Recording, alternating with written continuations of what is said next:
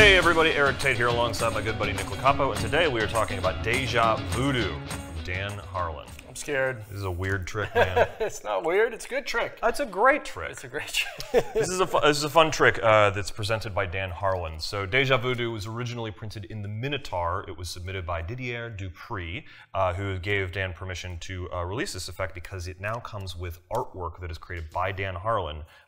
That was what the trick was missing to begin with, but it's really, really nice. And speaking of artwork, let's take a look at it. Yeah, so you're going to get, well, we'll kind of show you the cards and we'll do the trick at the same time. Yeah. Eric's going to think of somebody he would like to torture first. Got it.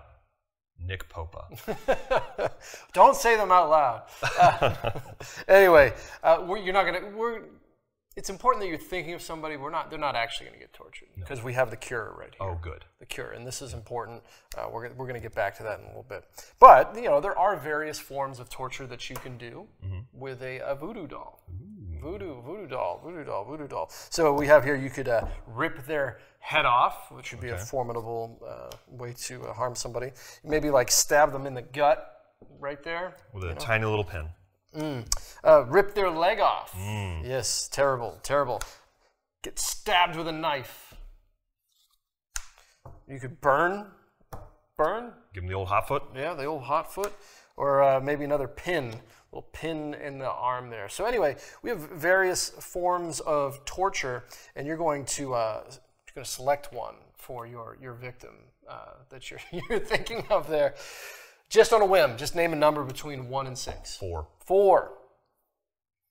1, 2, 3, 4. Ah, good. The knife. The knife. Yeah. Right? You're getting stabbed and spilling their guts. Right?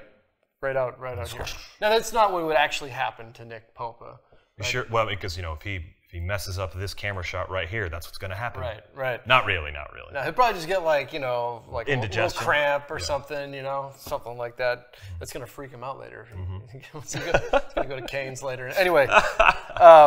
Some deep inside Penguin Magic baseball right now. But you've, so let's move this one out over here because you could have selected any of these, right? You could have ripped their leg off, or, you know, ripped their head off, or stabbed them in the hand with a pin, or burn their other leg there. But no, you chose to spill their guts.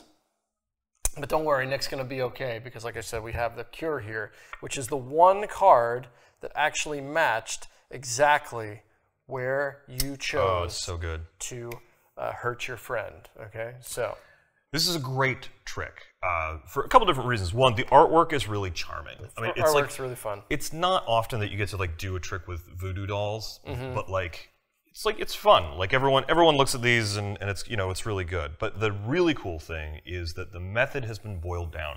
So there's no spelling, there's no equivoque. It's just they name a number, and it's there. It's really good.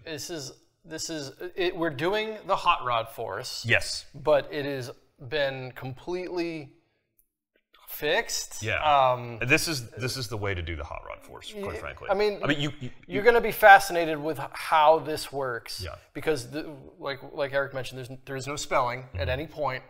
Every selection, 1 through 6, is completely fair, where you're just simply counting to the thing, right? There's a couple things here that you didn't see, right?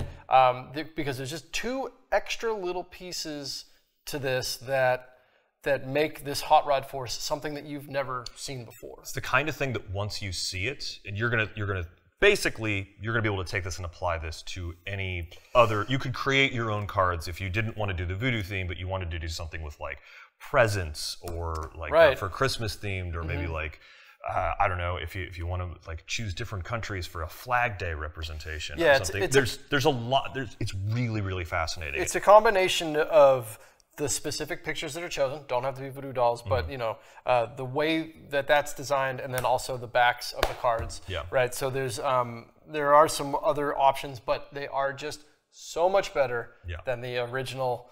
You know, spelling O-N-E or you know 1, 2, 3, 4, that type of thing. It's real clever. This is something you're going to want to hang. You know, throw in your wallet so that you can just sort of do at the drop of a hat. The cards are really nice. You know, it's good cardstock, good, nice quality. So you're not like you're not going to feel bad messing around with these.